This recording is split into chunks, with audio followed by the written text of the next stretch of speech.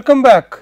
So, let us continue from where we left off. In the last lecture, I concluded the discussion on the mean variance portfolio theory, which is the cornerstone of contemporary portfolio management. However, if you look at the mean variance portfolio theory, as in fact the learners would have appreciated by now, the calculations are quite cumbersome, and we now move on to the attempts that have been made in the literature towards simplifying the optimization process and arriving at some kind of a situation where we can implement it practically with lesser problems, lesser difficulties. So, the first model that I am going to discuss is the single index model, and then I will move on to the capital asset pricing model. Finally, I will take up the arbitrage pricing theory, which is the contemporary benchmark of modern portfolio theory. So, let us start with the single index model. Now, to appreciate the backdrop, to appreciate the background in which this single index model was propounded, Harold Markowitz was one of the founders of this model. In fact, Harold Markowitz was awarded the Nobel Prize in 1990 for his mean variance portfolio optimization theory, the complete theory that we discussed in the last few lectures. And this is an extension of that in the sense that it is a simplification. It is an attempt to use that theory in a more practical environment. So, you see the problem arises why we need to look at simplification processes is because if you are tracking n assets, n risky assets in your portfolio, then let us understand what are the inputs that we require for formulation or for construction of the optimal portfolio. First of all, we need n means or n expected returns of all those n assets, n risky assets. Then we need n variances for each and every one of the risky assets, and then we need n into n minus 1 by 2 covariances between the various pairs of securities that are contained in those n risky assets or risky securities. So, we need to track a total of 2 n plus n into n minus 1 upon 2 parameters to facilitate the optimization process. For example, if n is equal to 100, in other words, if we are tracking 100 securities, the number of parameters that we need to estimate as inputs to the portfolio optimization using the mean variance optimization framework that we have discussed is totals to 4750. And if n is equal to 1000, you would need to track 501 comma 500 parameters, which is a gigantic amount. And furthermore, the tracking of covariances involve time series analysis of 2 securities at a time, which is even more cumbersome. So, the amateurs and the practitioners in fact who were involved in the portfolio optimization practice or trade attempted to simplify or attempted to find ways of simplifying the situation. The first model that was advocated was the single index model. Now, what is the backdrop of the single index model? Casual observations of stock prices reveals that when the market goes up, market means market may be epitomized by a broad based index, like in India we have the Nifty, or we have the BSE, S&P, Sensex, or some similar index which is representative of the market. So, it is observed in most cases that stock prices when the market goes up tend to go up together with the market indices, and similarly when the market goes down as represented by the market indices, most of the stocks tend to go down in prices.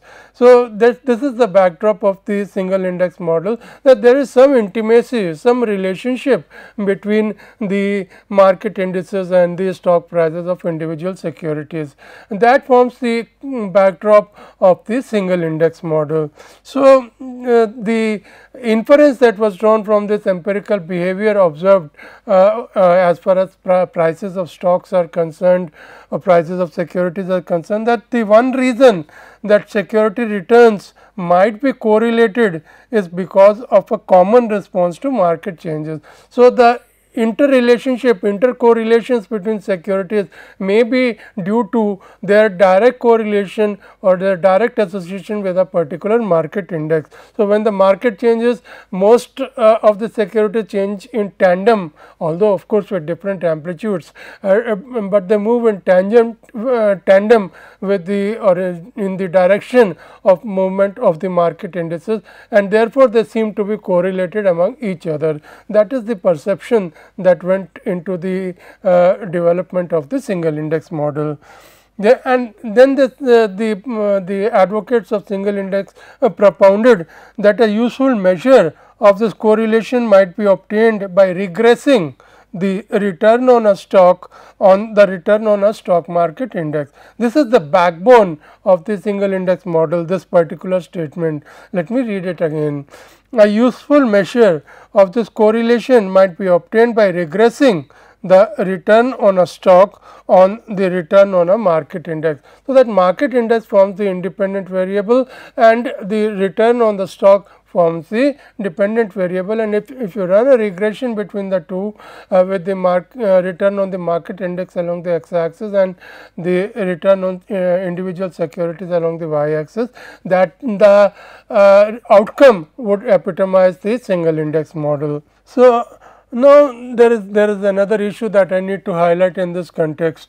You see, the return on a particular security, agreed it may relate to the market index. I accept the fact that it may relate to the market index, but it would not be totally explained by the market index. There would be some component of the return on the security, on an individual security, which depends on several other industry or firm specific factors, which may not be captured by the market index or the relationship between the security and the market index.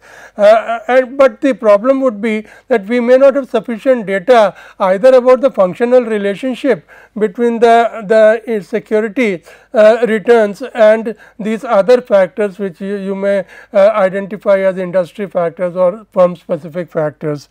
So, what do? We do the next best thing, that because we do not have sufficient information either about the functional relationship or the data in the context of the exploration of this relationship between the industry or firm specific factors and the individual securities return. We model all these constituents into one term and we call this a random error term or a random term.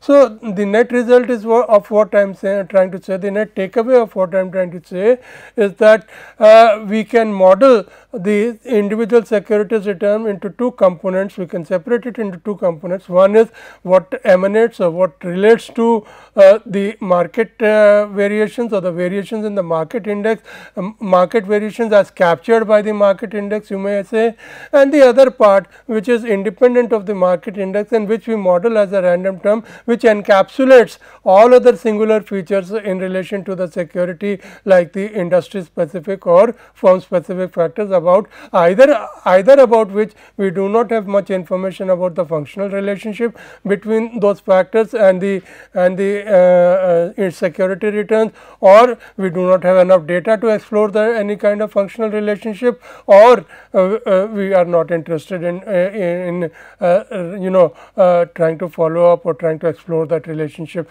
In any case, whatever the situation may be, we model these composite factors as a single term, as a random term which contributes to the return on the individual security.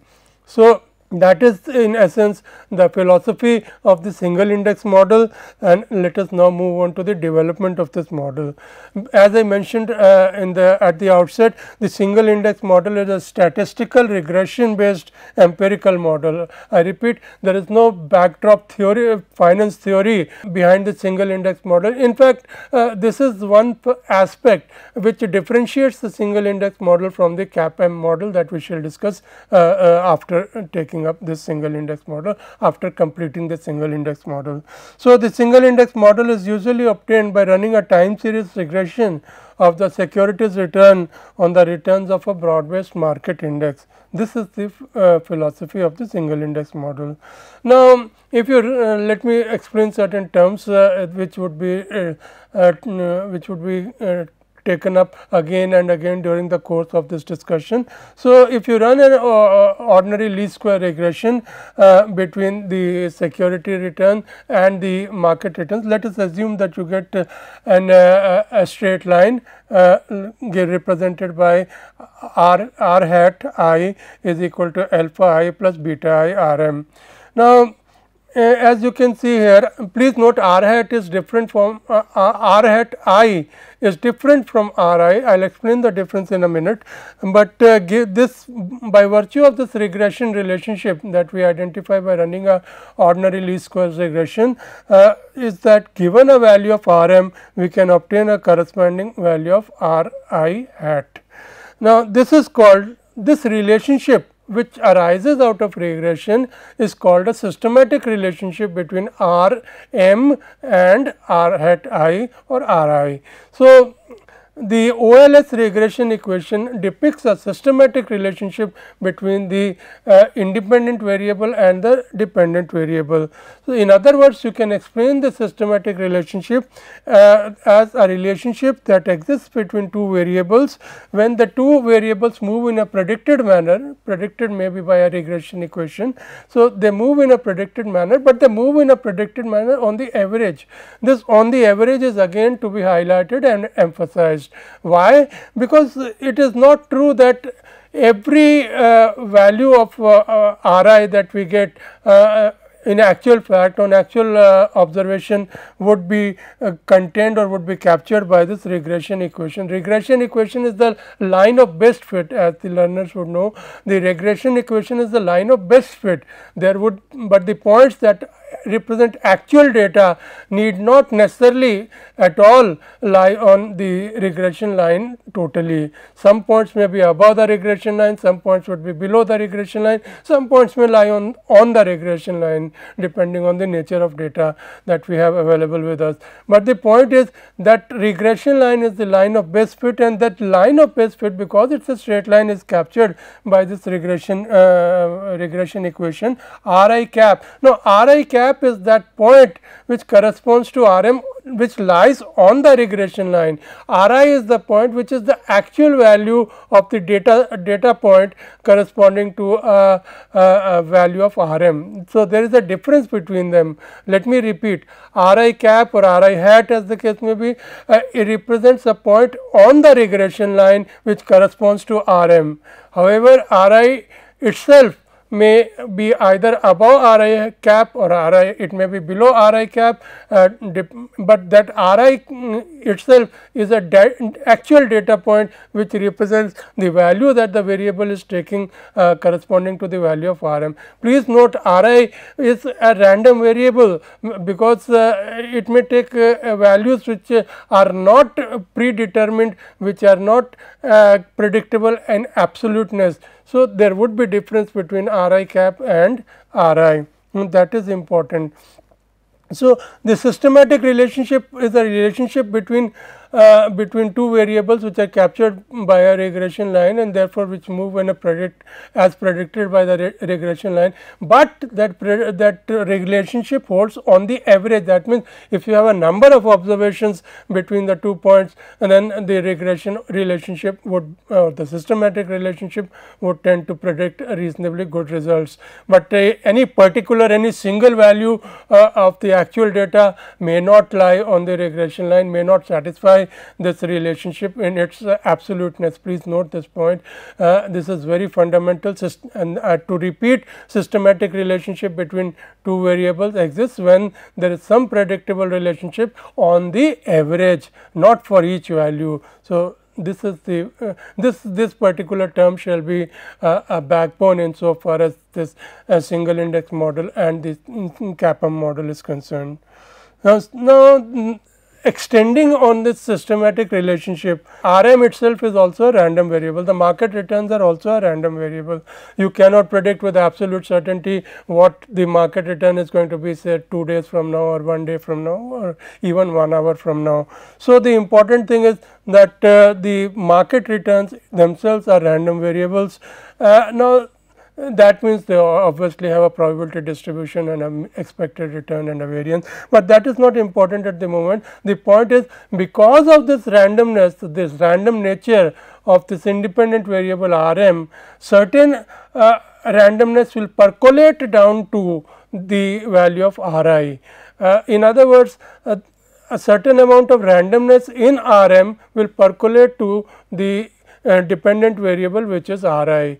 That component of risk or that component of randomness and the corresponding risk that arises from the randomness or the risk of RM in Ri is termed as systematic risk. Let me repeat this statement, it is very important. The uncertainty that percolates to the variable Ri, that is the individual securities returns, due to the randomness or the uncertainty of RM is called systematic risk. This again is very important insofar as these models are concerned. The uncertainty in Ri that arises due to the cumulative effect of all other factors which we have modeled by the random term is called unsystematic risk. So, again we are bifurcating risk into two parts. One part of the risk which arises or emanates from the randomness, the uncertainty, the risk embedded in the market returns and being observed in Ri, that is called systematic risk of Ri, and the part which arises from other factors which we have modeled by a single random term is called the unsystematic risk and in the security returns Ri. So, let us now get down to the model itself. The expected return under the single index model, the basic single index model equation simply breaks the return on a stock into two components, as I mentioned just now, the part that is due to the market that can be identified as being associated with the market and the part that is independent of the market. Therefore, we can write Ri as Ai plus beta I Rm. Beta I Rm is the part of the return which relates to the market, and Ai is the return that is generated by or that is independent from the market and that is generated due to other factors or other terms that are not captured by Rm. So, Rm is the rate of return on the market index, and that is a random variable. Beta I is a constant that measures the expected change in expected. Please note this word expected. I highlight or emphasize this particular term. We are not talking about actual return, we are talking about expected returns. So, beta I is a constant that measures the expected change in Ri given a change in Rm, and Ai is the component of securities returns that is independent of the market performance, which is again a random variable. So, both Rm and Ai are random variables, both will have a certain probability distribution with means and variances. So, this is the fundamental equation of the single index model. Now, let us talk about the development of this model. We write Ai is equal to alpha I plus Ai. In other words, we split this unsystematic return or this return arising from the random factors, industry specific or firm specific factors. We split it up into the mean of this particular term and the distribution around that mean or the dispersion around that mean, and we write it as Ai is equal to alpha I plus Ei, where the expected value of Ai is given by alpha I, and obviously therefore, the expected value of Ei would be 0, and we can write Ri in this with alpha I and Ei embedded incorporated therein in the form of equation 2 as Ri is equal to alpha I plus beta I Rm plus Ei. now clearly the randomness that was there in AI is now being captured or is now being absorbed by the term EI, and therefore EI and RM continue to be random variables, and each of them of course as I mentioned has a probability distribution and a standard deviation. The jth realization of this particular equation will take the form that is given here. R I j is equal to alpha I plus beta I R m j plus E I j. Now, assumptions about this model. The simplistic version of what the assumptions are I have already explained. Let us get into the mathematical representation of those assumptions. The first assumption is that there is no correlation, there is no covariance between the term EI and the RM. That is, the two random terms which capture the market risk and the non-market risk are independent of each other. They do not correlate with each other. This is the fundamental assumption, but because we usually develop this model through a regression process, this assumption need not be explicitly made. The very fact that we develop this model through regression, the process of regression itself captures this assumption or makes this assumption formal into the regression process itself. To repeat, the covariance between the unsystematic relationship and the systematic relationship, that is the two variables EI and the and RM is 0, that is they are independent of each other. So, that is equation number 3, and estimates of alpha and beta I have just mentioned this. In fact, estimates of alpha I, beta I and sigma EI square are often obtained from time series regression analysis. Regression analysis guarantees that EI and RM will be uncorrelated at least over the period to which the equation has been fit. The second assumption is explicit.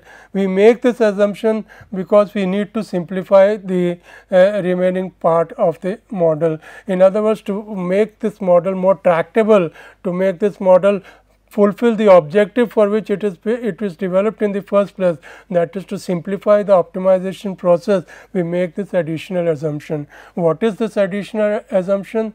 The additional assumption is that the expected value of EI and EJ is equal to 0. That means what? That means that the only reason that the stocks vary together systematically is because of a common co-movement with the market, that any two stocks in the market do not have any internal or have any direct functional relationship, or as a result of which they move in tandem. They move in tandem only because of the relationship between stock I and the market and stock J and the market. Because both these stocks are related systematically to the market, it follows that they would be moving together in some sense, and that means what? That means that we can afford to, on the basis of this assumption, on the basis of this assumption that the stocks move together only because they are moving along with RM, we can make this assumption that E of expected value of EI EJ will be 0. So, in other words, what we are simply trying to say is there are no effects beyond the market, that is industry effects, that account for the co-movement among securities. Stocks move together because they have a relationship with the market or the market index as represented by the market index. They do not move together because of any direct relationships among themselves. That is the underpinning of this particular assumption. There is nothing in the, no, this is another issue. There is nothing in the normal regression method that forces this to be true. In contrast to the former assumption, assumption number 1, which mandated that the covariance between RM and EI should be 0, that is, they should be uncorrelated, which is captured or which is a part of the regression assumptions in fact. So, if you are doing this process, if you are modeling this as a regression model, then that part becomes automatically satisfied or fulfilled. This particular assumption does not get automatically fulfilled, because there is nothing in the normal regression process that forces this to be true. It is a simplifying assumption that represents an approximation to reality. Now, we work out the various parameters relating to the security and the portfolio on the basis of the single index model. As far as the expected return is concerned, it is quite straightforward. The expected return on the individual security can be written as alpha I plus beta I into expected return on the market. I repeat, because the expected value of EI is 0, the expected value of the random error term is 0. Therefore, we directly obtain that expected return on the individual security is equal to alpha I plus beta I expected return on the market. This is equation number 5. As far as the variance of a single security is concerned, under the single index model, the derivation is given on the slide. It is again a straightforward derivation. The sigma I square is given by expected value of Ri minus Ri bar whole square. When you substitute the value of Ri and Ri bar we have just calculated, that is equal to alpha I plus beta I Rm bar, and Ri is equal to alpha I plus beta I Rm plus Ei. So, when you substitute these values and you do a bit of simplification, the outcome that we arrive at is sigma I square is equal to beta I square sigma m square plus sigma Ei square, where sigma m square is the market variance and sigma Ei square is the variance of the random error term. Let me repeat. Now, you can clearly see that the total risk of the security has been split up into two orthogonal components. The first component, that is related to the market, which is captured by the first term beta I square sigma m square, and the second term, which is independent of the market, which arises from the other singular factors which we have not considered or which are not ingrained in the market, and which we represent as the variance of the random error term.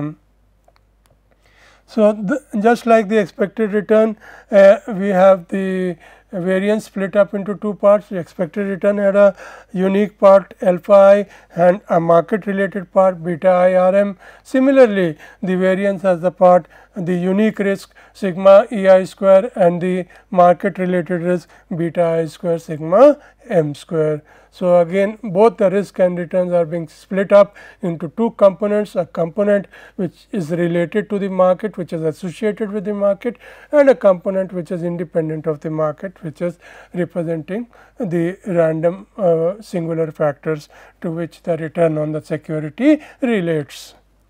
Now, the covariance of securities, as you can see here in this slide, again is the derivation is quite simple. Here you have to keep track of one more particular point that I would like to highlight in this derivation, and that is that the expected value of Ei Ej is 0. Please note that this is assumption number 2 of the model, that the any two securities show a co-movement only because of their common relationship with the market. They do not have any direct relationship between them, and therefore, the expected value of Ei Ej is equal to 0.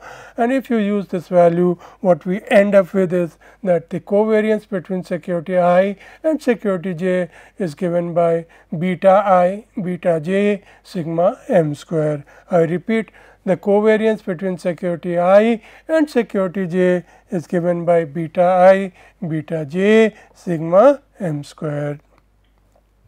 So, the covariance depends only on the market risk in this model, as in this equation or this expression for the covariance clearly justifies our argument that the securities move because of their relationship with the market index, and they do not have any direct relationships between themselves. So, because the covariance term does not contain anything about the individual securities, it contains only the market variance. Thus, the single index model implies that the only reason securities move together is a common response to market movements. The expected return of portfolio, this is quite straightforward. I will not devote time to this. This is a replication of the process or the position as far as individual security is concerned. The expected return on a portfolio ERP or RP bar is equal to alpha p plus beta p RM bar, where alpha p is the weighted average of the alphas of the constituent securities of the portfolios, and beta p is the weighted average betas of the constituent securities of the portfolio. The variance of a portfolio, well, again we have a expression which is absolutely akin to the expression that we have for an individual security, although the derivation is a little bit more involved.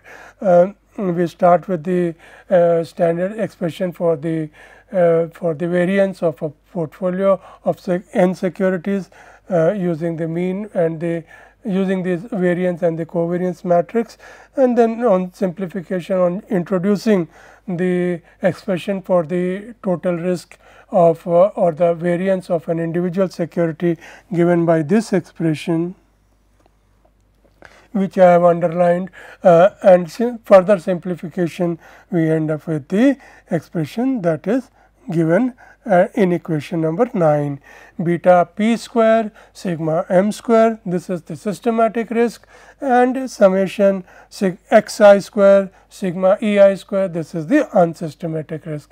Let me repeat, beta p square sigma m square represents the systematic risk of the portfolio, and summation of xi square sigma ei square represents the unsystematic risk of the portfolio.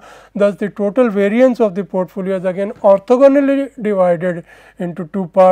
One part, the systematic part or arising from the market, totally from the market, which is captured by the first term, and the second part arising from the singular random variable or the singular term which captures the other factors. So, I repeat, the total variance is split up into two orthogonal parts, beta p square sigma m square, which represents the randomness arising out of the market randomness, and the other term arising from intrinsic randomness of the security. Now, I just mentioned that beta p square sigma m square represents the systematic risk, and the other term sigma xi square sigma ei square represents the unsystematic risk. Let us explore this a little bit more. Let us assume we know that the variance of an n security portfolio is given by this expression here on the slide. Let us assume that we have a portfolio which is equally weighted in all securities in money amounts. I repeat, we start with the formula for the variance of an n security portfolio, which is given by the first equation on the slide, and then we assume that this portfolio that we are considering consists of equal weights of each of the constituent securities. Therefore, all the securities are equally constituted, equally included in terms of money values in the given portfolio. So, the weight of each security will be given by 1 upon n, because there are n securities, and let us assume that the weight and the total value of investment is 1 unit. So, the amount of investment in each security will be equal to 1 upon n. So, then if we substitute x 1 equal to x 2 equal to x 3 for all x's, we substitute 1 upon n, we arrive at the second equation on this slide. Now, the second equation that was there on the previous slide can be written in this form, that is here as the first equation. In the first term, we have taken 1 upon n outside, and we have written the first term that represents the intrinsic variance of the securities divided by n, and the second term relates to the covariances. Now, if you look carefully, let us analyze the first term first. The first term in the numerator contains sigma of summation of sigma I squares. In other words, it is the sum of the variances of all the securities, sum of the variances of all the securities, and it is being divided by the number of securities. So, in some sense you can take it as the average variance of the of the portfolio, or average variance, or the variance per security, or the average variance per security of the portfolio. That is the first term. Now, if you look at the second term in the numerator contains the summation of all covariances. Please note, given n securities, the number of covariances are n into n minus 1, although the number of unique covariants will be n into n minus 1 upon 2, because sigma I j is equal to sigma j I for any pair of securities, but the total number of covariances which include non-distinct covariances will be equal to n into n minus 1. So, the numerator in this term represents the sum of all the covariances, and the denominator represents the number of covariances. So, we are dividing the sum of all covariances by the number of covariances, and what we get therefore is in some sense the average covariance. So, the first term gives us the average variance per security, and the second term gives us the average covariance. Now, let us look at how the situation develops when we increase the number of securities in the portfolio. If we take the limit of this expression sigma p square in the form that we have written it in the first equation, as n tends to infinity, what we get is, we get limit n tending to infinity sigma p square is equal to sigma bar j k. That is, the first term will disappear, will tend to 0, because of the free factor of 1 upon n. As n tends to infinity, the free factor will tend to 0, and therefore, the first term will vanish. About the second term, if you look carefully, n minus 1 upon n in the limit that n tends to infinity is equal to 1, and therefore, the second term does not vanish. The second term remains intact when even in the situation where n tends to infinity. So, the net outcome is that even after infinite diversification, we have a situation where one of the components of risk, the component of risk that arises from the variances does disappear. The component of the risk that arises from mutual covariances does not disappear, and the part that disappears is called diversifiable risk or unsystematic risk, and the part that does not disappear, which arises from mutual correlations or mutual interactions, is the part that does not disappear, and it is called undiversifiable risk or systematic risk. So, the outcome of this particular exposition is summarized in this slide. Let us read through it. There is some part of the total risk of a portfolio that can be diversified away. The first component, the first part of the equation, the first term of the equation. The component of the this component of the risk arises from the intrinsic variances of individual securities. This is the unsystematic risk. It arises from the individual variances of the securities, and the component of risk that is non-diversifiable, that is systematic risk, arises from mutual correlations between the securities. So, we shall continue from here after the break. Thank you.